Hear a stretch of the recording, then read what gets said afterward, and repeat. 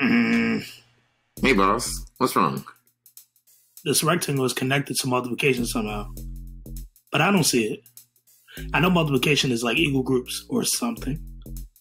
Well, let's start with the number of rows and columns.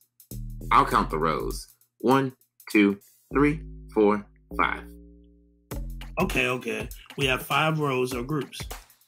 Now we just need to count the columns. Step back, bro. I got this.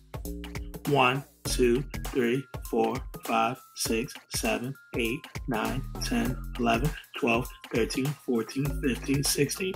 Bro, there's 16 columns, so we have 5 rows of 16. That's 5 times 16. Nice. So now, to find the product, we just count all of the squares. Yes, but no. We have 5 rows of the number 16, so we're solving 5 times 16. Of course, we know this already. However, we can decompose 16 to help us find the partial products. Deku? Pose?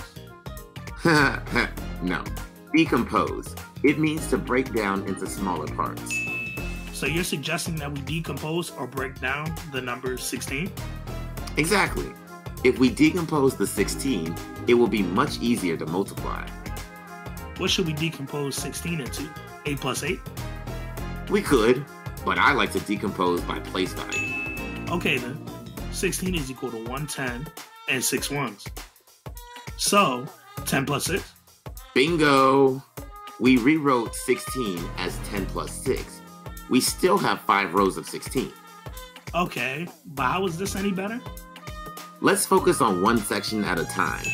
This yellow section has 5 rows of 10.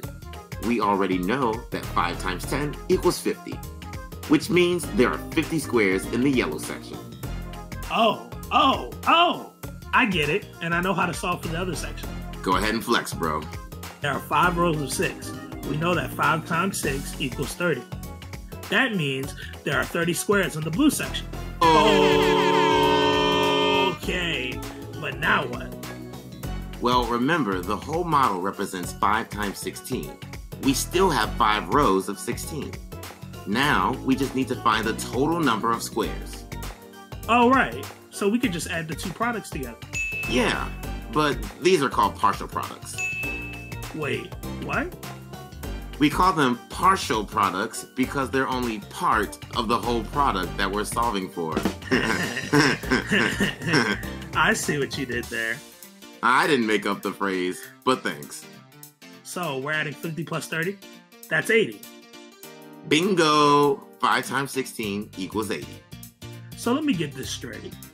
Instead of multiplying 5 times 16, we simply solve 5 times 10 plus 5 times 6.